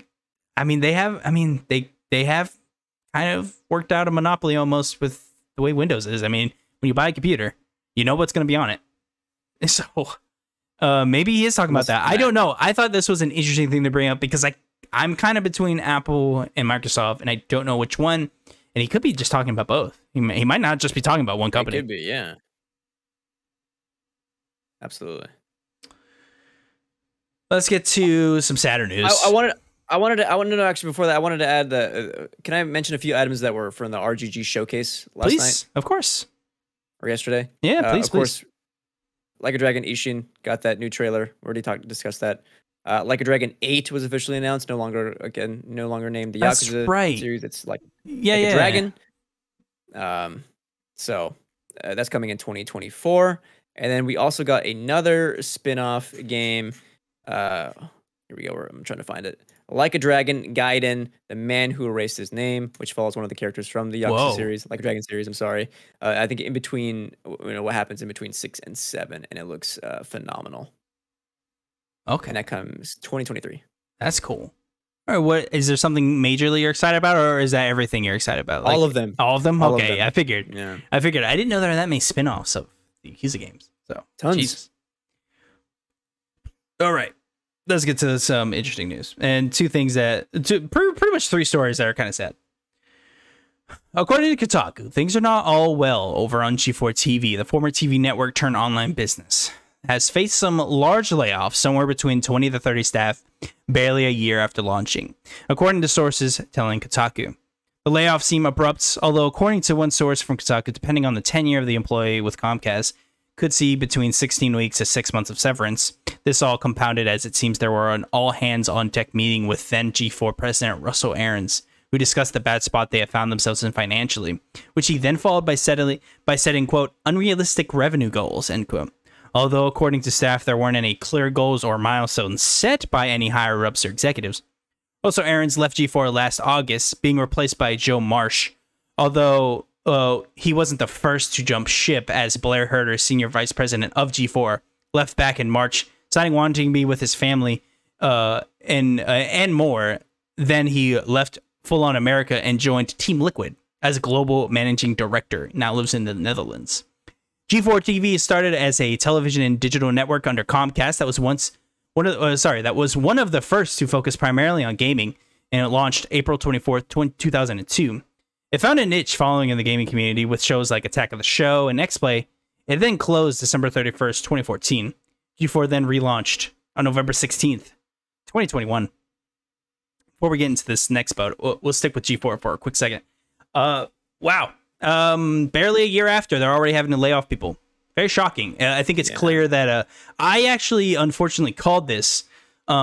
Maybe this was coincidence, but when Blair Herter left, just kind of out of nowhere, I was like, he is basically the reason it's still happening. I believe the son of the Comcast CEO is also a big reason that this is also still that this launched in the first place, because I believe he was friends with someone. I think he was friends with Blair Herter. Yeah, I think that's what happened. Anyways, not important. But yeah, G4 TV seems to be in a tough spot. I was interested to see if they would be able to emulate what they did in the past here. And it seems like they're not working out as well as they thought. What did you think? Yeah, the thing for me with G4 is that, like, obviously in the 2000s and leading into the teens, like, they were by far ahead of the game. Like, no one was doing like video game talk shows Right at all. I don't think they were like the people that were paving the way for these kinds of discussions. And the thing is, like, in 2020 and beyond, like, those markets were saturated, especially like considering COVID as well. Like, everyone is talking about games in one platform or another online all the time, because this is like the thing now, right? So, like, they're entering a space that is already overly saturated, that other companies are already doing, and they have to, like, is it enough to just bring their old shows back? Or, like, how do you reinvent G4?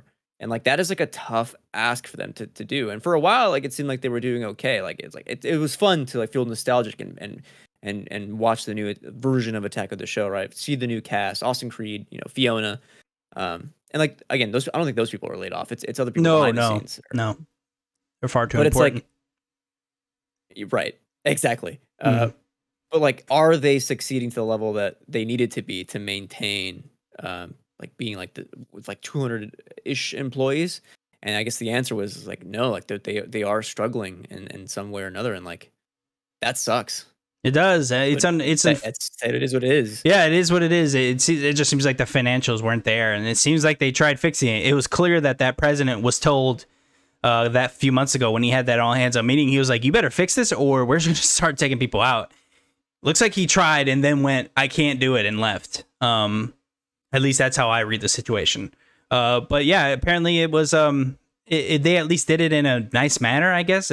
Apparently they, like, brought people in one by one, so at least it wasn't like the fucking weird companies that just email you or something. So at least it was somewhat nice, but of course you lost your job, so it doesn't matter how nice it is. But all right, you know, hopefully G4 finds something, although I find it hard to see where G4 lands here because there's just so much out there. Like to have that so many people gathering on at first, like you said, and keeping that going is a pretty hard ask. Usually you don't, as gaming companies, start out big. Usually, like, skeleton crew and then work your way up, because you just don't know how much money you're going to make off of it. 'Cause it's very hard to. You have to do things very specifically if you want to try and make money. And I don't know if you could do that the way they're doing it.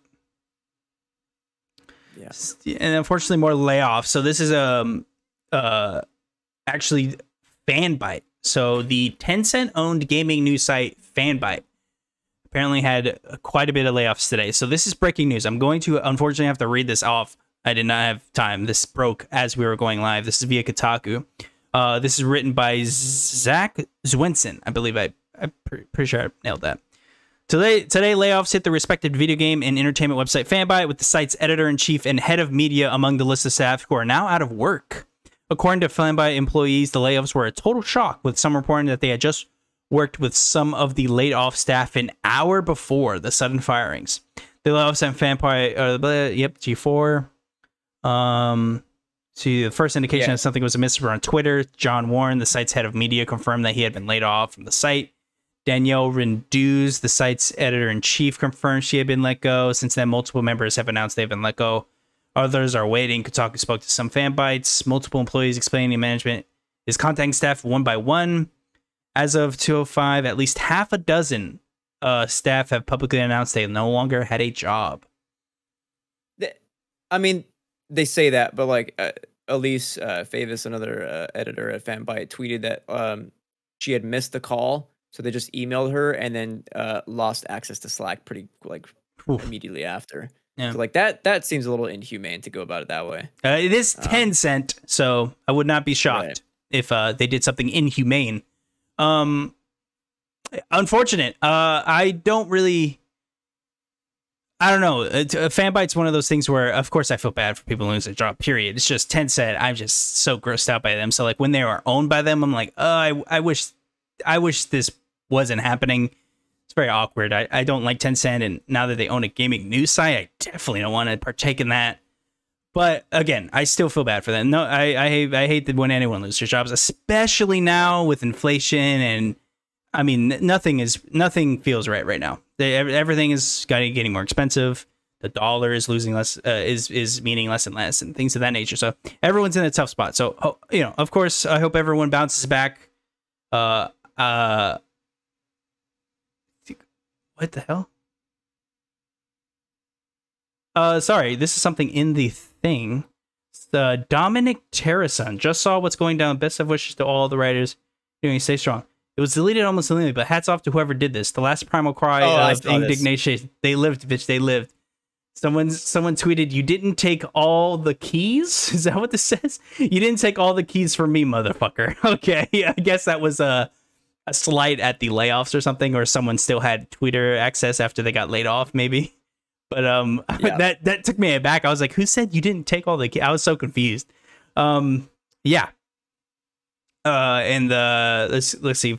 And there's a good thing written at the bottom of this Kotaku article. Fanbyte launched in 2018. Though it existed before in a different form known as ZAM, the site and the ZAM network combined at a wholly owned subsidiary of Tencent Holdings Limited, aka Tencent. That was it. Bummer, man. I like Fanbyte a lot. I think they have a really good like cast of diverse editors there, and they have very smart, informed people. So it's sad for me. Mm-hmm. Say it with even more sad news. Bonnie Ross has left 343. Now I'm going to read her official statement because she deserves that much. Well, I had hoped to stay with Halo until we released the winter update. I am letting you know I will be leaving 343 and attending to a family medical issue. I'm incredibly proud of the work everyone at 343 Industry has done with Halo Infinite, the Master Chief Collection, and the Halo television series, and so much more. It has been an honor to serve alongside the team for the last 15 years and to be a part of the universe that I love. Thank you to everyone in the Halo community for your support. Halo's future is bright. I cannot wait for you all to experience what we have in store and to cheer alongside you as a fan at the World Championship in October. Axios, Bonnie Ross. Before I get into this, I'll read the write-up I have for her. Bonnie Ross started her career in gaming, working on numerous titles, aiding in either developing and or publishing of the games, such as Mass Effect, Psychonauts, Gears of War, Alan Wake, and much more. In 2005, she made it to the role of studio manager over at Xbox Game Studios, which puts her in a position in 2007. Bungie and Microsoft split from working with each other to develop the Halo series. Sorry, I messed this up. So, when the Bungie and Microsoft split happened in 2007, she was in the position of figuring out what to do with Halo now that Bungie is gone. She was a part of this group to see who would oversee and decide where to go from here. So there was basically a couple groups. I don't know how many. I couldn't find out the number, but she was a part of a group. There was a part of another group, and they were basically like going to pitch ideas on what to do.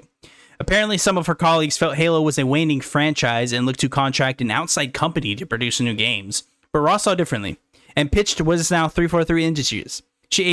She was aided by Bungie staff, created the Halo Bible, which all future projects could be worked on from there, and then started staffing as Bungie began waning from the franchise and even aiding in developing the last two Bungie-led titles, Halo 3 ODST in 2009 and Halo Reach in 2010.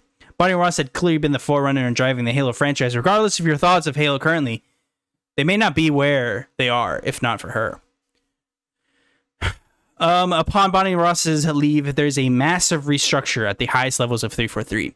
Pierre Heinz will be studio head, effective immediately. Brian Koski will become the GM of franchise, and Elizabeth Van Week will oversee business and operations.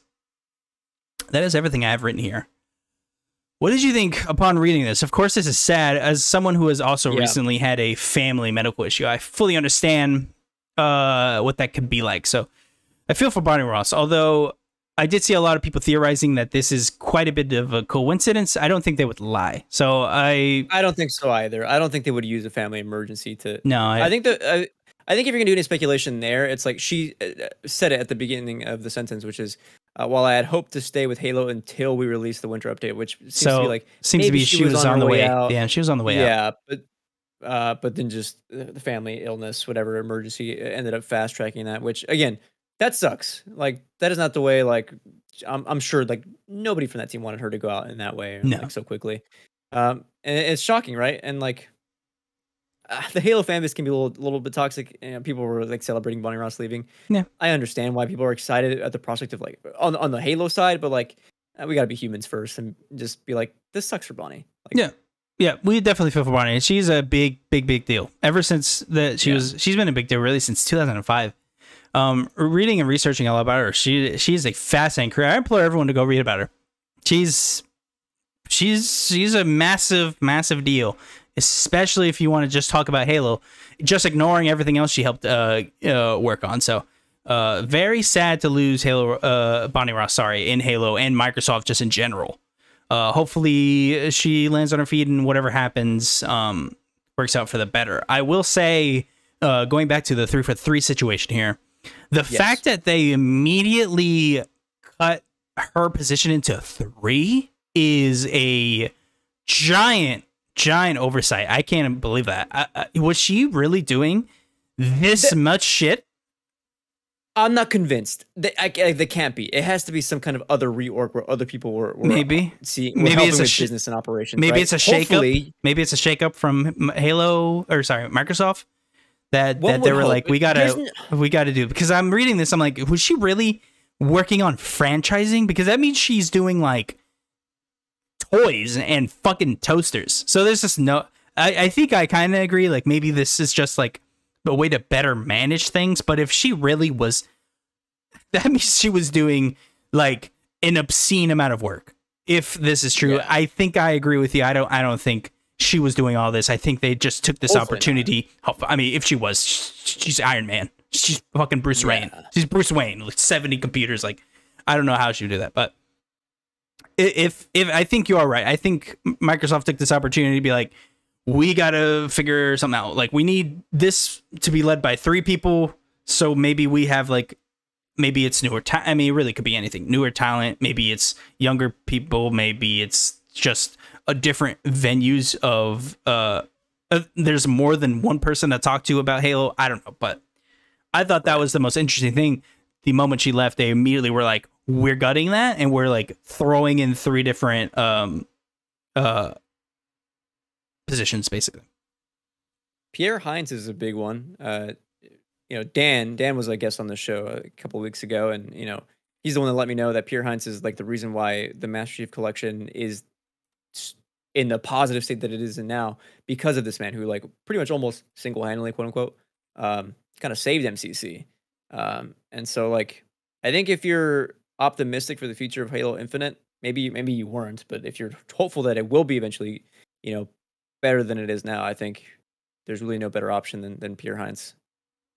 Yeah, and he has an extensive background. I'm looking at Moby Games now. I mean, he's been a part of a lot of things, so he definitely knows his stuff. He was currently head of publishing, but of course he is different. So we'll have to see. Thank God they fixed Master Chief Collection, although I don't know how that left in that state to begin with. At least it was fixed. At least it was fixed. All right, moving on. Cyberpunk is back in the news since the recent announcement of Phantom Liberty, their first and only expansion coming to Cyberpunk 2077, the newly launched Netflix animated show Edgerunners, and a comment made by CG Projekt Red Vice President of Business Development stating Cyberpunk is here to stay. During an earnings call, he was heard stating, quote, "We decided to develop one major expansion for Cyberpunk, which is going to take advantage of all of the capabilities of the new-gen consoles. Having said that, we're totally fully committed to developing the Cyberpunk IP further beyond this particular Cyberpunk expansion.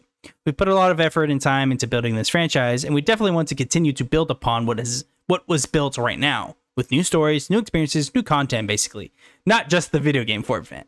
In terms of expansions, there's just going to be one major expansion. However, there's going to be new stuff in the future," end quote. Definitely caught himself in an error there that he had to quickly rectify.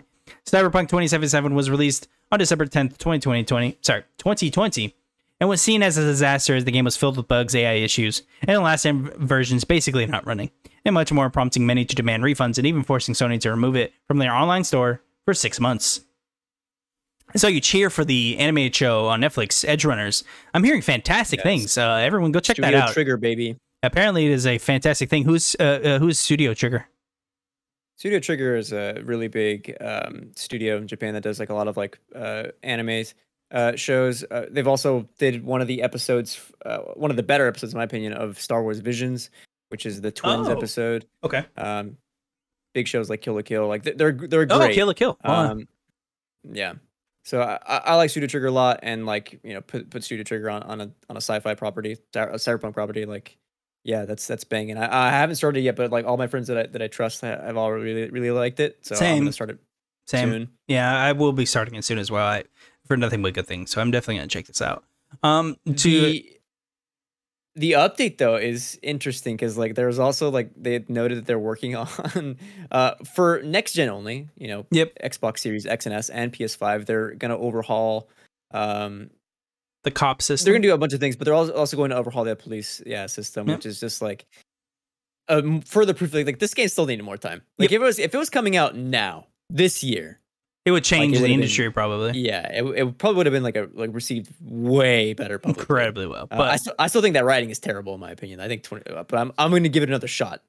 The writing is definitely they're trying to nail a specific thing. I don't know if they did. I'm not a cyberpunk guy, so I don't know if that's how they talk, but they definitely say very strange things, and I'm like, who talks like this? But I will say the best things about the game is when you're one-on-one with characters. When I'm just with someone and we're talking, first off, the facial animations are incredible. Sure. The way they're talking and like you just stare at their face, it's pretty crazy. Even when you're in a car with them, like they're still like very, very clear with their emotions and like expressions when they're talking. So that's one of my favorite parts of the game. I had only just recently played it, so I played a completely different version than people did when it released. I had played it 3 months ago or something. But yeah, photo mode in that game bangs too. I am not a photo mode guy, but that is so cool. Good. Yeah, I can't wait. I'll play this expansion for sure. But I'm with you that I wish even playing it made me even more sad about what happened, because like I felt like, wow, this could have been like a huge deal, and it was a huge deal in the opposite direction. We're going to quickly go over this next one, as we're getting pretty long in the show. Ubisoft announced a new $70 price tag for their games. It starts with Skull and Bones. We talk about $70. We talked about that for forever. It's just the standard now, so we're not going to say anything else about that. Stop me if you've heard this one before, but it seems Ubisoft thinks its current course is not the way they should be doing things, as related to us by IGN. A Ubisoft press briefing with the vice president of editorial spoke and said their strategy moving forward will be attempting to focus their games rather than have broad ideas to try and encompass more people.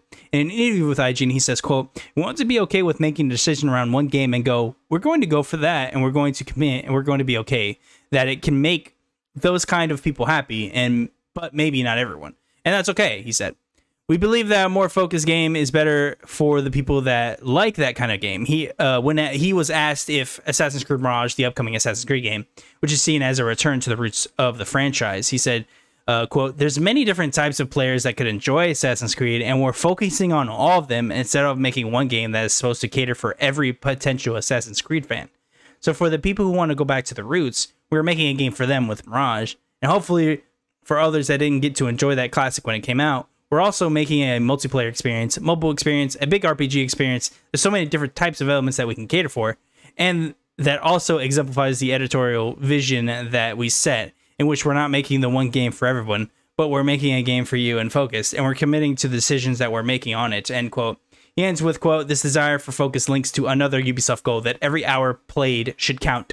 So, but it's not that we're aiming as much as the depth of the experience, going towards make sure every hour counts for our players and they feel like it's time well spent," end quote. I do feel like he is talking himself quite into a circle here. He is stating that he does not, he wants to be very broad, and then his examples were 5 different Assassin's Creed games. Not a fan of that. I feel like you immediately destroyed your own argument. Exactly. With your own words, my friend. I am so sorry. I'm so sorry. Maybe you were taken aback or something. I don't know. Maybe you were told to say this in PR. You immediately fucked yourself when you brought up Assassin's Creed. That is a terrible example of your point. I do not understand what he was trying to say here. Maybe he's trying to give an example of like, we're going to try and not do like, I don't know, like battle royales maybe or something. Maybe he's like, hey, we're done trying that because they've tried a million times to try and nail like this battle royale experience. Maybe he's referring to that. I really don't know, but he really did kind of mess himself up in the end there, where he was like, look at Assassin's Creed. We're gonna like try and be broad, unless you're not an Assassin's Creed fan, then I guess fuck you. Like, I don't know. Very strange coming from him. Instead of doing one game that does everything, they're going to do 5 games that each do one thing. And together they do everything, which who knows, like maybe like on individual on their own, like they'll be good. But like True. You run into the problem where you're releasing a lot of quantity, and the question is like, can you produce quality? Yeah. You have to prove that to us. Yeah. And sounds a lot like Ubisoft a few years ago when they were not looking too good. Yeah. I want to say that was like 2016, 2018 era, kind of. Where they're struggling. I can't quite remember. Maybe a little bit before that.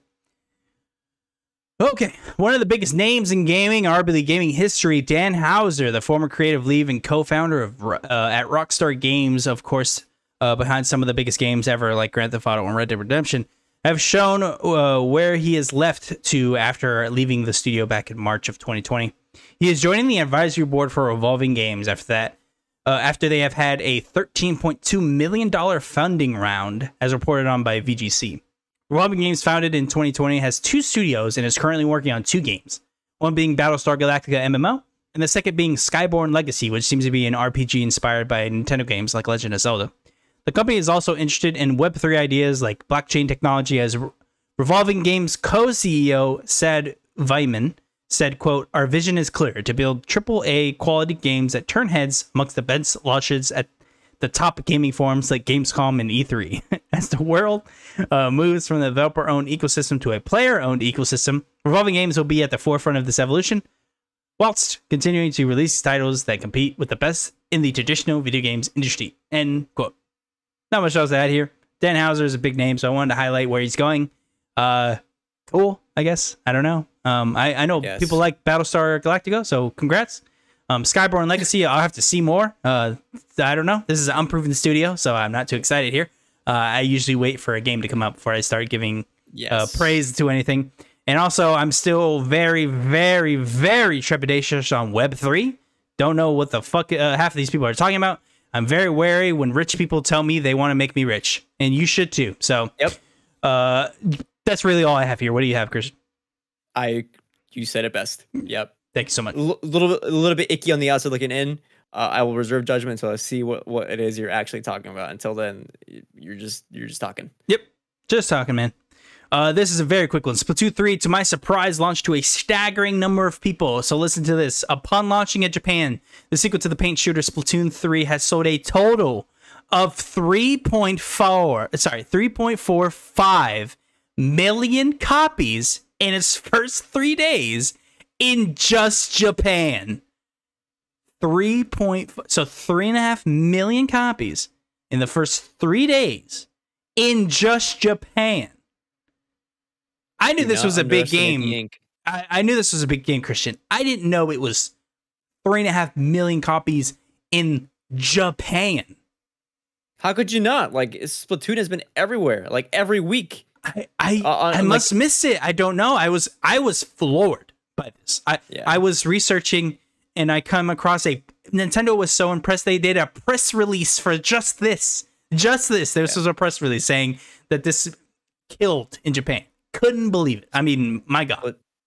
Splatoon fans are insane. I saw that there was in like 2019 there was like a concert for it. I was like, what is happening over there? What is going on? But I'm happy for everyone. I'm so happy. For everyone in Japan that enjoys their Splatoon. So go Ink people. Go do that. Go have fun. A bit of a error in story structure. This would have been better a bit earlier in the show, but I'll read it here nonetheless. Game Informer, who has been no stranger to losing talent, unfortunately has lost yet another in Andrew Reiner. He was the editor-in-chief of the magazine for almost 30 years and seems to be one of the last ones to leave from that era of writing. When talking about his departure in a statement with GamesIndustry.biz, he said, quote, "In the time it took to create 330 monthly magazines, I was privileged to work alongside some of the most talented and amazing people I've ever met. I'm entering the world of game development and publishing at a well-known North American studio. I can't say where I'm heading yet, but you don't have to wait long, as I'll reveal my destination next week, end quote. Matt Miller will be taking over the role as editor-in-chief immediately. Game Informer, a monthly video game magazine, started in August 1991, under the video game store Funkoland, originally as a newsletter that evolved into a publication. When GameStop, a large gaming retail company, bought Funkoland in 2000, they were folded into their loyalty program for GameStop and has remained there as virtually every other magazine has come to a close or transformed away from print media. Game Informer has stayed a print-only magazine while also having, of course, their online feature. And one of their biggest reasons for sticking along most likely is being a part of GameStop. This is unfortunate. Not only did they have layoffs, I believe, a few months ago. Not I believe, I know so. A few months ago. I want to say it was May. It might have been June. Now they're seeing Andrew Reiner left, which was basically the last kind of, I assume, like the focal point of the whole thing. So let's hope everyone, this isn't too much of a shakeup. I'm sure they leave them in good hands in Matt Miller. I love Game Informer as just a nostalgic thing. I hope it stays forever, if I'm being frank. Although I know it's not practical for magazines to stick around, I just hope it stays. I have, that is such a nostalgic thing, going to Rhinos or GameStop and getting a Game Informer magazine, like, and walking home and reading it and looking up all the new games, reading the reviews, and having such a good time. As a kid, that is in my memory. Me and my dad used to collect them all the time. We would have like stacks of them in the room. We'd always read them and stuff. It's very fun. Very nostalgic and very sad to see Andrew leave, although I'll be curious to see where he's going, as it does seem as more of a common thing for people in the editorial to slowly move to game development. Yeah. And my thing is, like, I don't think this is any kind of indication that there's like writing on the wall that like Game Informer is like crumbling down. I think it's just Andrew Reiner. It's 30 years. He's ready to move on to something else. And honestly, for me, it's like the new blood that is at Game Informer now consistently impresses me with how well their presentations are, not just in print format but in video format. Specifically, like Alex Van Aken, the stuff everything he touches there has been incredible, and it seems like it's been like an evolution of the professionalism there. I can tell he works hard. I respect that. You can tell he works very hard. I can see it, and I love that. I love the graphics. And when you bring up the video format, although I hated. I used to work at GameStop, as you know. I hated the way they used to cut up the Game Informer shows. I don't know who edited those, but like there's better ways to spotlight that. But they would bring it up in the store, and I would always look up and be like, "Damn, whoever made that is fucking great." It always looked great. Yeah. That's it. That's the show. Now we just have date updates to go over. Right on the edge. Christian's got to go soon, so I'm going to be a bit quick here. Day updates for the week. We have Uncharted Legacy of Thieves Collection. It's coming to PC on October 19th. More PlayStation games coming to PC. Not shocked there. Like a Dragon 8, mentioned before, will arrive in 2024 for PS5, PS4, Xbox Series S, X, Xbox One, Windows, and Steam. We talked about earlier, Marvel's Midnight Sun releases December 2nd. Epic Game Store. This was a leak prior. Don't need that anymore. The House of Dead remake is coming to Xbox Series X and S on September 23rd. What was this? Oh, and Babylon's Fall. This was an official tweet. It was with deep regret that we're terminating the game service on February 28th, 2023. That was via Babylon's Fall tweeter. Not shocked about that one, unfortunately, because we